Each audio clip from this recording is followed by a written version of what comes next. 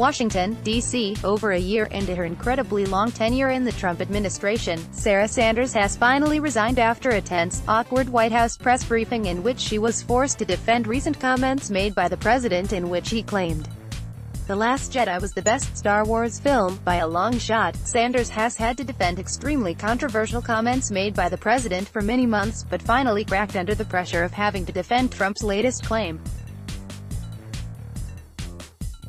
The White House press secretary was visibly frustrated throughout the briefing as reporters grilled her on Trump's obviously indefensible comments, before finally screaming at the reporters gathered and announcing that she quit. Trump absolutely is correct in his statements that The Last Jedi is the best. You know what? I can't do this anymore.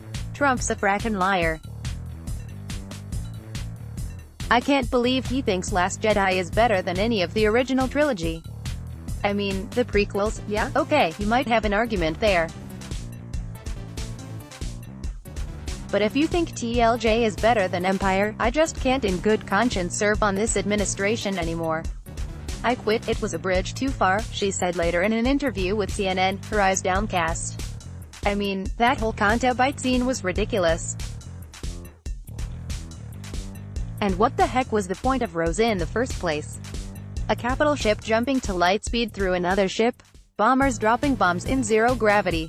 There's just so much wrong with the whole thing. Sanders also stated she couldn't figure out why the characters didn't just talk to each other, rather than keeping each other in the dark as to their plans. The whole movie could have been resolved in like 30 minutes. At publishing time, Trump's approval rating had plummeted to almost nothing, according to several polling organizations.